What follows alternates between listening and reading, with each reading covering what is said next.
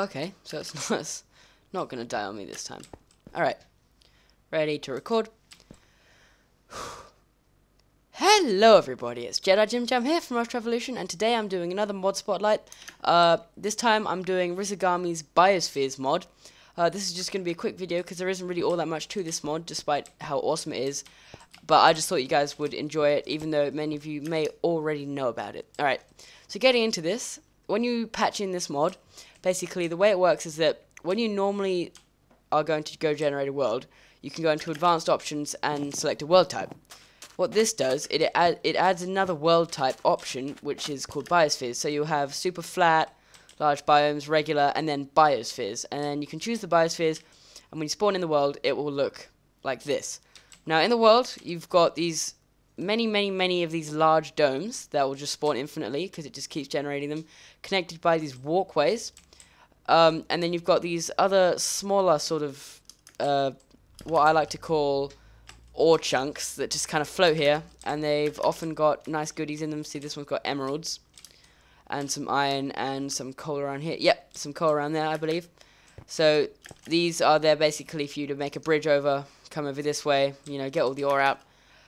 And yeah, they're just there to be useful. And within these bigger domes, depending on what kind you have, there will be many different types of ores. So within this one, if I was to bother, see, it's got these sort of little holes in it, almost like honeycomb, I like to think of it.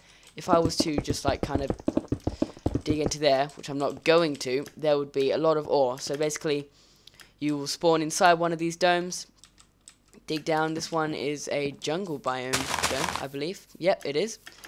So basically, yeah, this is a very cool mod. What it could be useful for is if, say, you're doing a tutorials world, hint Joel, or say with my epic builds world, this could be very useful because in each dome you could have a single thing, and that'll be very good for segregating them. It would look really nice because this mod is just super sleek.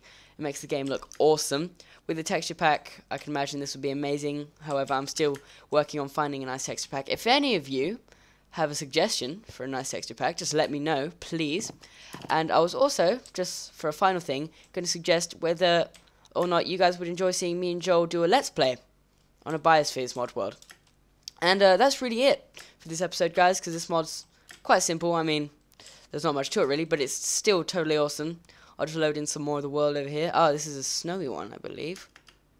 Oh, no, just a forest. But yeah, so it goes on infinitely forever, which I think is totally awesome. This is by Rizagami, who makes lots and lots of awesome mods. I recommend go checking him out. If you so wish, I might make a tutorial on how to install all these kind of mods. I don't know, just write down in the comments below. And without further ado, thanks for watching, and I'll see you next time.